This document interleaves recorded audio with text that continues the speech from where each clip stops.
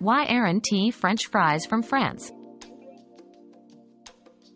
Despite their name, French fries do not originate from France. Their name is a misnomer. The term French refers to the cutting technique. To French means to slice into thin strips before frying. The actual dish is believed to have originated in Belgium, where locals fried potatoes in the late 1600s. The confusion likely arose from American soldiers during World War I who tasted the dish in Belgium but attributed it to France, due to the French-speaking region of Belgium where they were first introduced.